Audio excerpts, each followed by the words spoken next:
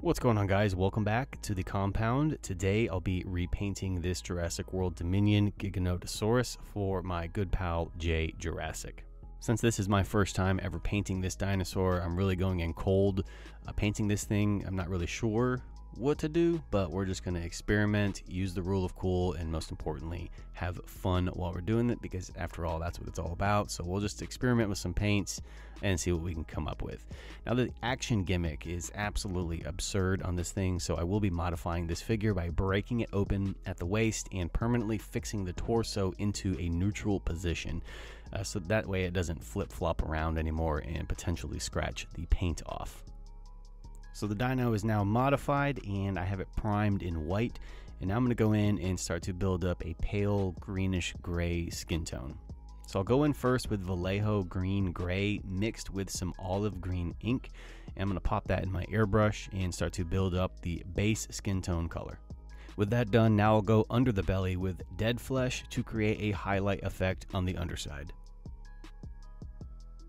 So now with all the base work done, I'll grab some dark gray and start to block in all of the patterns along the body. Remember to keep that paint thin so you can get nice clean lines. With all the patterns done, now I'm going to go in with some sepia shade wash in my airbrush and start to glaze this all over the surface of the body, and this will just act as a filter to bring the overall brightness of that green skin tone down just a little bit. So with all of that done, now it's time to pick out all of the scars he has, and to tackle this I'll be using Vallejo Flesh Tone followed by a Flesh Shade Wash. I'll start by thinning the paint down and using a very fine tip brush and allowing the paint to flow into the scarred area. Once the scars have dried, I'll go back in and just wash them with the Flesh Wash just to bring that brightness down a little bit and just give them a little hint of realism. So this is pretty much the home stretch now. For the claws, we'll just go ahead and keep it simple and go in with straight black and paint all of the claws black. And then I'll go in with a blue wash and I'll glaze that all over the figure. What that's going to do is it's going to cool things down and just tie everything together. So real quick before I wrap this video up, I just wanted to go over the eyeballs. The original eyes were really derpy looking and very just poorly sculpted, and I wasn't digging them, so I removed the top head and I actually cut the eyeballs out so I could put better eyeballs in.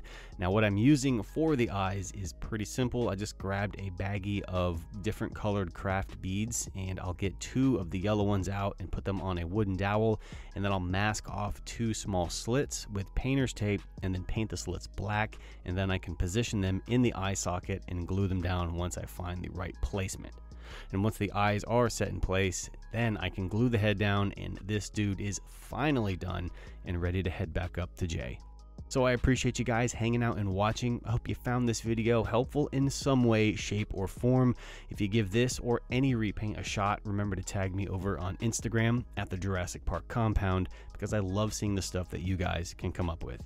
If you need more Jurassic related content, you know where to find it. Links will be in the description box below. You guys take care, and I'll see you around the compound.